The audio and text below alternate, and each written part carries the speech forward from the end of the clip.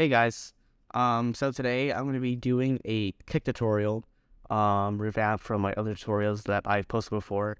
As you know, everyone just kind of copied it and just like blatantly stole my style and didn't even do anything with it, like didn't do anything new with it. So today I'm going to show you how to make your own authentic to your style, without copying others, with AI to make your own kick sample. So what we're going to do first, just make sure your envelope is on. I don't know why it's plucked like that, but who knows? Yeah. And then we'll be opening up a tool and we get it real quick. Okay, yeah, we have it here now. So what we're gonna do now, we're just gonna hit generate, and it'll make it for us.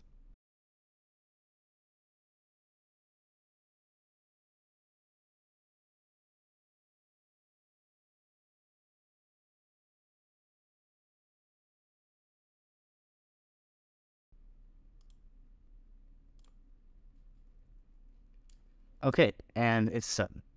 So let's see what it made. Okay, not bad.